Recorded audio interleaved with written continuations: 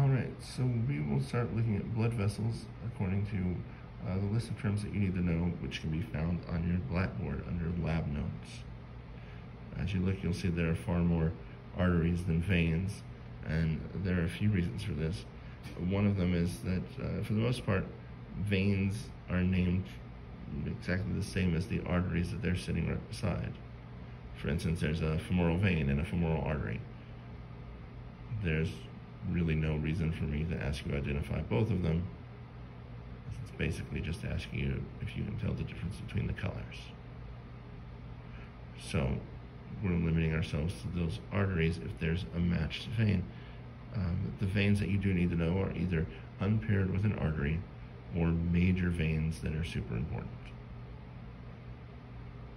With that, we'll start looking at them on our Anatomage table, and then look at some of the other models as we see necessary. So let's start by looking at where our heart would sit, which obviously the heart's been removed. We see the major vessel coming off the top of the heart. This is the aorta, the sort of light pink vessel there. We separate the aorta into different segments. Coming up out of the heart is the ascending aorta. This arch is the aortic arch. And then we have the descending or thoracic aorta. The thoracic aorta then becomes the abdominal aorta when it crosses the diaphragm roughly there. Off the top here on our aortic arch, and I'm gonna, sorry about that, I'm gonna remove some structures here and put them back in a moment.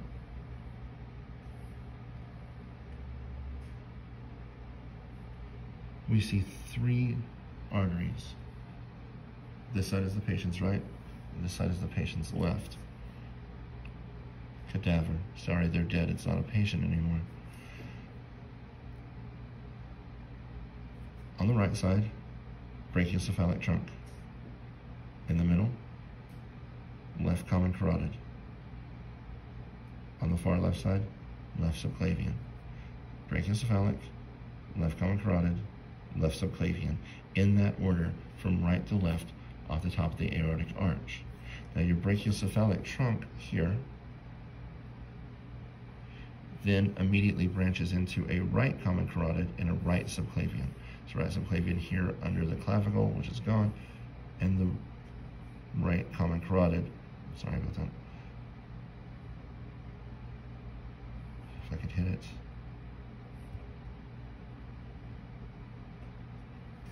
Right common carotid coming up to the head. Now those common carotid arteries then split into an internal carotid artery, which is going to go up into the skull, and to an external carotid artery, which is then going to come out here to the face.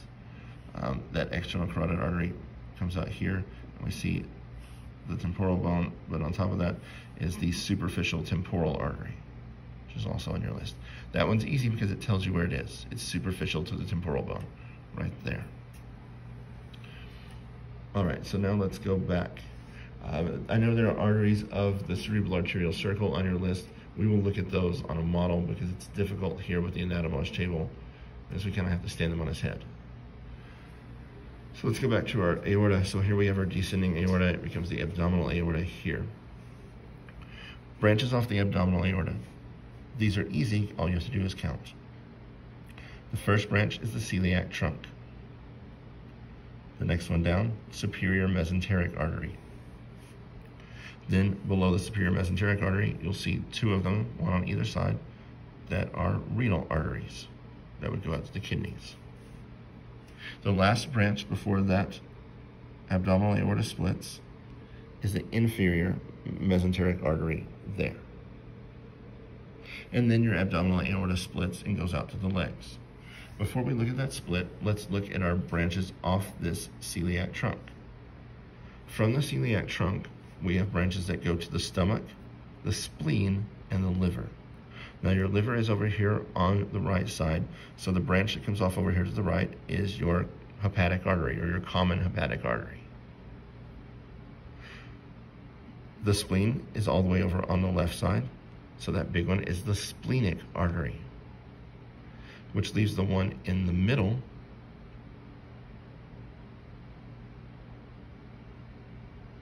that's going to come up to the stomach as the gastric artery. Technically the left gastric artery, but we're just going to go with gastric.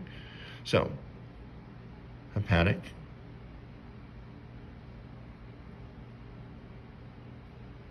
gastric, splenic arteries, all three of those come off that celiac trunk, the little short one below it. Now let's go back down to where we split off. So now your abdominal aorta is going to split into two common iliac arteries.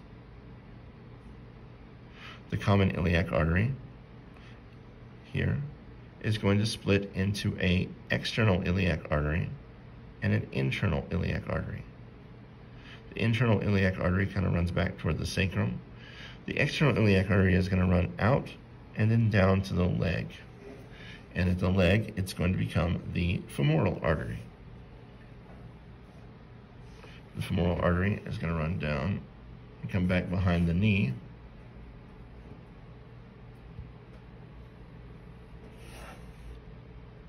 Where it is called the popliteal artery. So popliteal, femoral,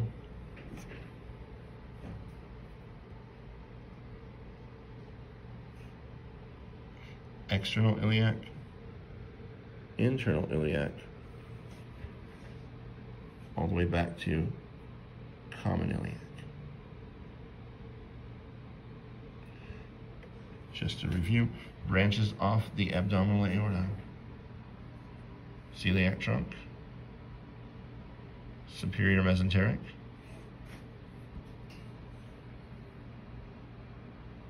renal,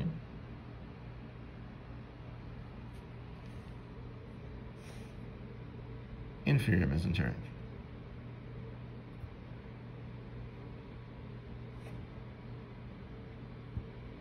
Easily the hardest one to hit.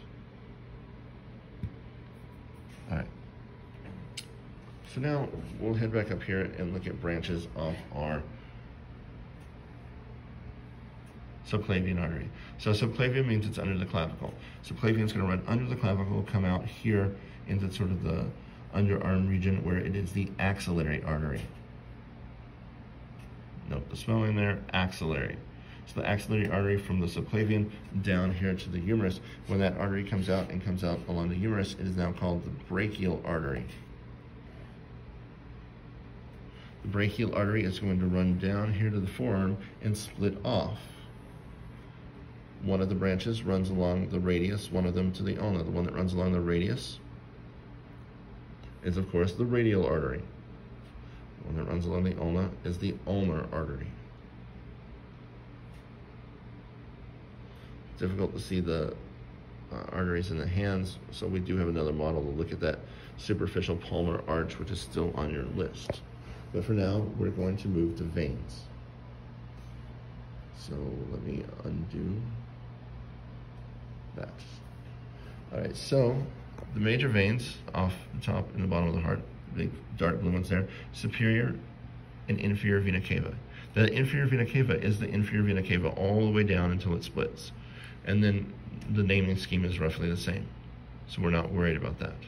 Superior vena cava up here has two branches feeding into that.